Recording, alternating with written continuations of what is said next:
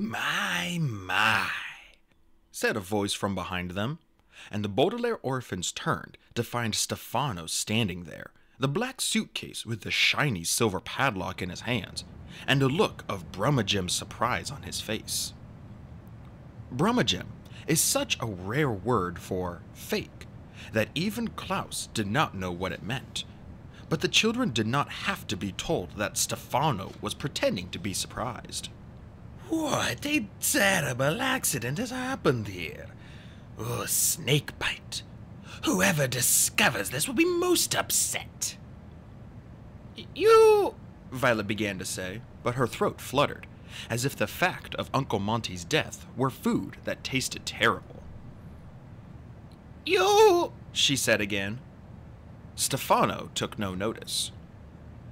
Of course, after they discover that Dr. Montgomery is dead, they'll wonder what became of those repulsive orphans they had lying around the house. But they'll be long gone. Speaking of which, it's time to leave.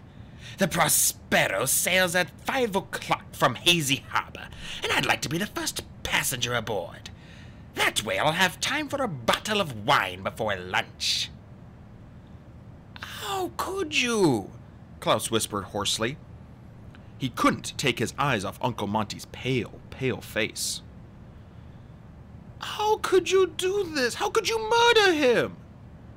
Why, Klaus, I'm surprised, Stefano said, and walked over to Uncle Monty's body. A smarty-pants boy like you should be able to figure out that your chubby old uncle died from snakebite, not from murder. Look at those teeth marks. Look at his pale, pale face. Look at those staring eyes. Stop it, Violet said. Don't talk like that. You're right, Stefano said. There's no time for chit-chat. We have a ship to catch. Let's move. We're not going anywhere with you, Klaus said. His face was pinched with the effort of focusing on their predicament rather than going to pieces. We'll stay here until the police come. And how do you suppose the police will know to come? Stefano asked. We'll call them, Klaus said, in what he hoped was a firm tone of voice, and began to walk toward the door. Stefano dropped his suitcase, the shiny silver padlock making a clattering sound as it hit the marble floor.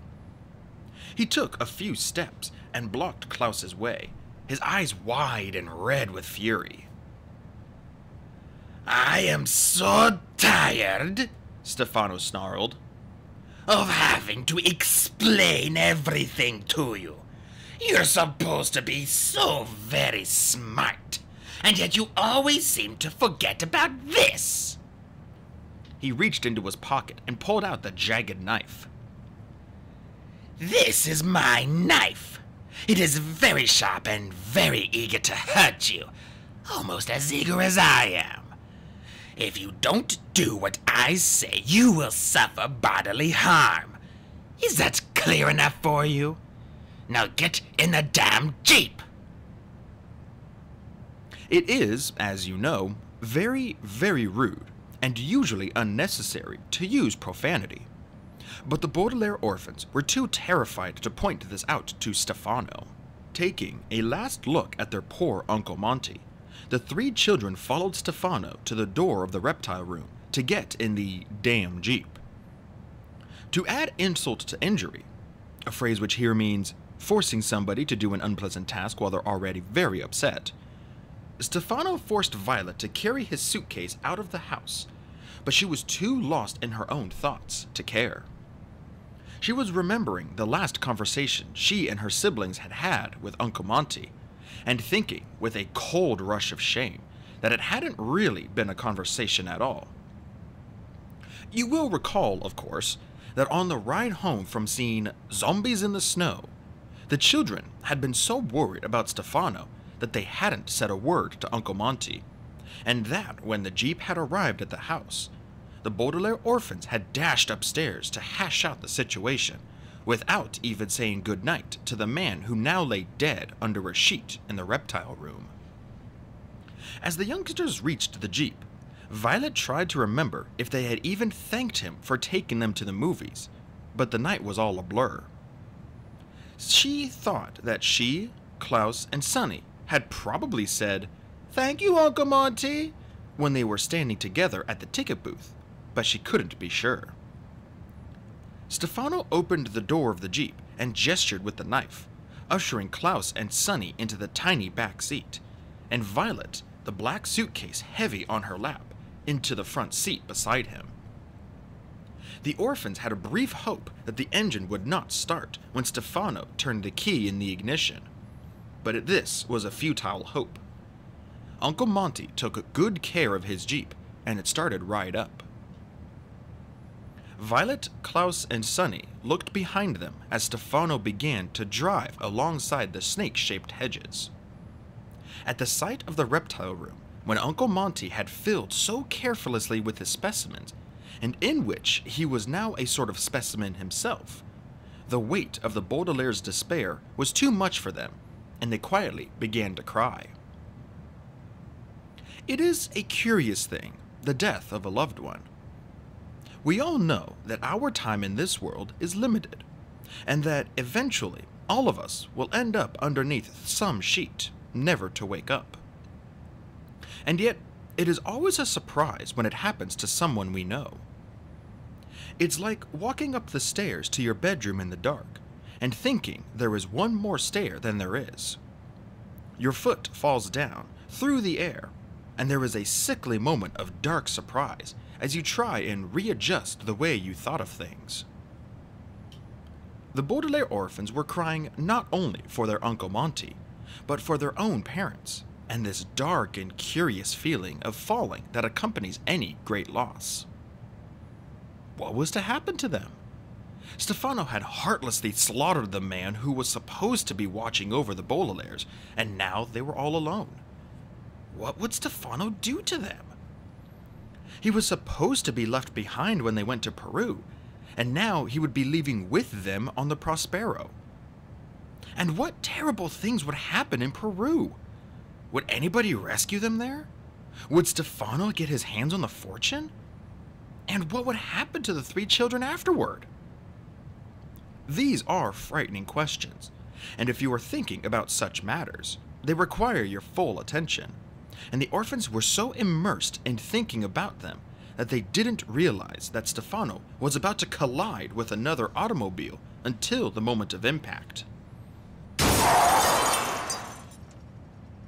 There was a horrible tearing sound of metal and glass as the black car crashed into Uncle Monty's Jeep, throwing the children to the floor with a jarring that felt as though it left the Baudelaire stomachs up on the seat.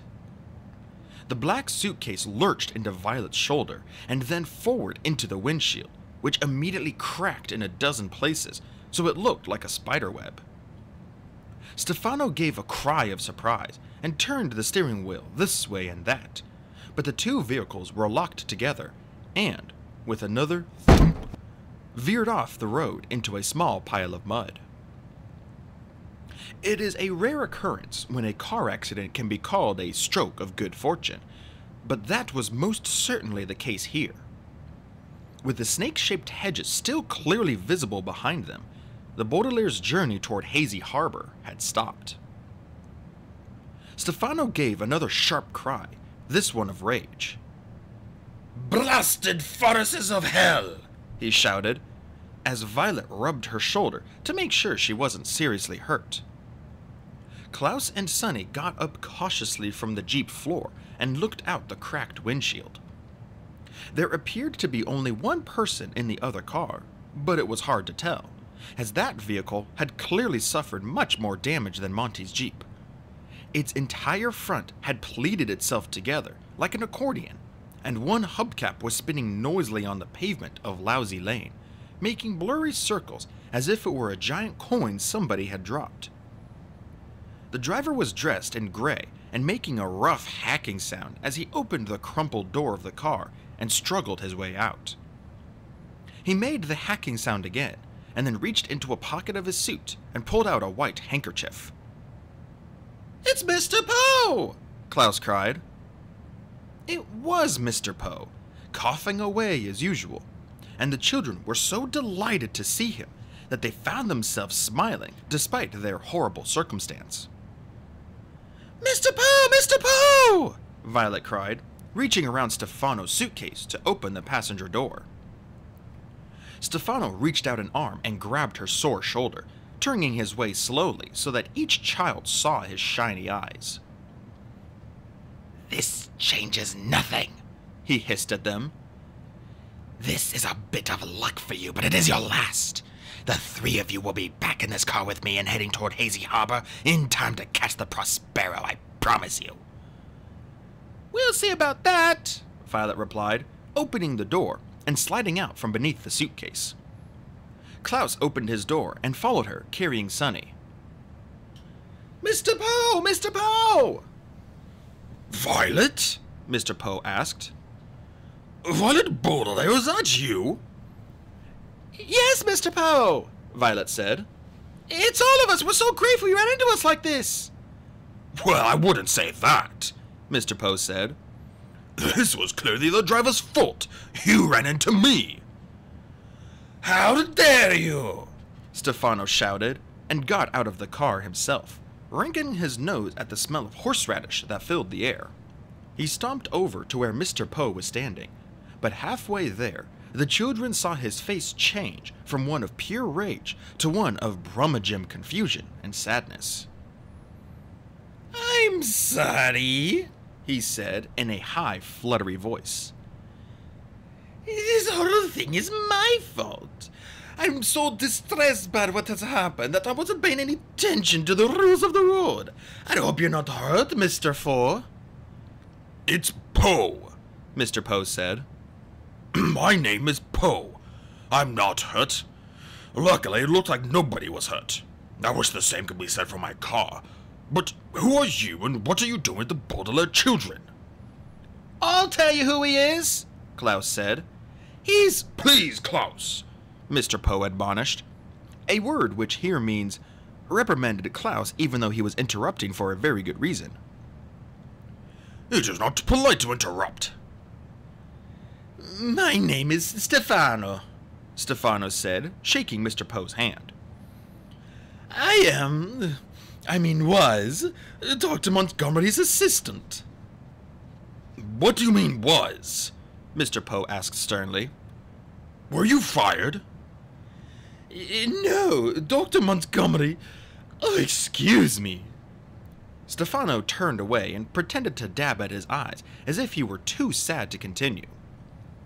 Facing away from Mr. Poe, he gave the orphans a big wink before continuing. "I'm sorry to tell you there's been a horrible accident, Mr. Doe. Dr. Montgomery is dead." "Poe," Mr. Poe said. "He's dead? That's terrible. What has happened?" "I don't know," Stefano said. "It looks like snakebite to me, but I don't know anything about snakes. That's what I was going to do down to get a doctor. The children seem too upset to be left alone." "He's not taking us to get a doctor," Klaus shouted. "He's taking us to Peru." "You see what I mean?" Stefano said to Mr. Poe, patting Klaus's head. "The children are obviously very distressed. Dr. Montgomery was going to take them to Peru today." "Yes, I know," Mr. Poe said. "That's why I hurried over here this morning, to finally bring in the luggage. Klaus, I know you're confused and upset over this accident, but please try to understand that Dr. Montgomery is really dead. The expedition is cancelled." "But Mr. Poe," Klaus said indignantly. "Please," Mr. Poe said. "This is a matter for adults to discuss, Klaus. Clearly, a doctor needs to be called." "Well, why don't you drive on up to the house?" Stefano said. "And I'll take the children and find a doctor." "Jose!" Sonny shrieked, which probably meant something like, "No way!" "Why don't we all go to the house?" Mr. Poe said. and call for a doctor. Stefano blinked, and for a second his face grew angry again, before he was able to calm himself and answer smoothly. "Of course," he said. "I should have called that earlier. Obviously, I'm not thinking as clearly as you. Here, children, get back into the jeep and Mr. Poe will follow us." We are not getting back in that car with you, Klaus said firmly. "Please, Klaus," Mr. Poe said. "Try to understand. There's been a serious accident. All other discussions will have to be put aside. The only trouble is, I'm not sure my car will start. It's very smashed up." Try the ignition, Stefano said. Mr. Poe nodded and walked back to his car. He sat in the driver's seat and turned the key. The engine made a rough, wet noise. It sounded quite a bit like Mr. Poe's coughs, but it did not start. "I'm afraid the engine is quite dead," Mr. Poe called out. and before long, Stefano muttered to the children. you will be too. "I'm sorry," Mr. Poe said. "I couldn't hear you." Stefano smiled. I said that's too bad. Well, why don't I take the orphans back to the house and you walk behind us? There isn't room for everyone. Mr. Poe frowned. "But the children's suitcases are here. I don't want to leave them unattended. Oh, why don't we put the luggage into your car, and the children and I will walk back to the house?" Stefano frowned. Well, what if the children should ride with me so I won't get lost? Mr. Poe smiled. "But you can see the house from here. You won't get lost." Stefano doesn't want us to be alone with you, Violet said, finally speaking up. She had been waiting for the proper moment to make her case. He's afraid we'll tell you who he really is and what he's really up to. "What is she talking about?" Mr. Poe asked Stefano. I'd have no idea, Mr. Toe, Stefano replied, shaking his head and looking at Violet fiercely. Violet took a deep breath. This man is not Stefano, she said, pointing at him. He's Count Olaf, and he's here to take us away. Who am I? Stefano asked. What am I doing?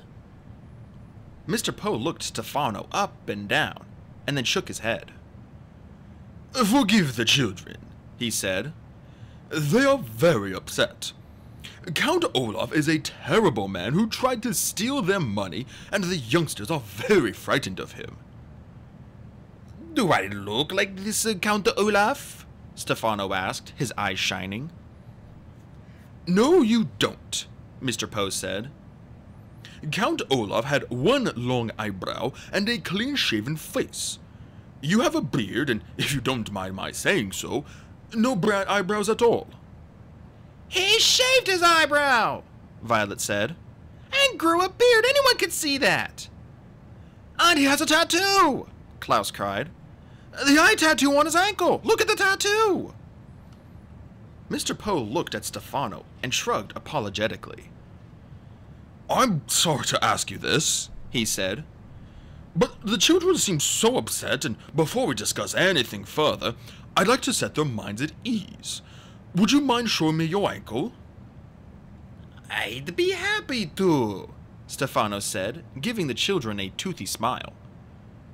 Right or left? Klaus closed his eyes and thought for a second.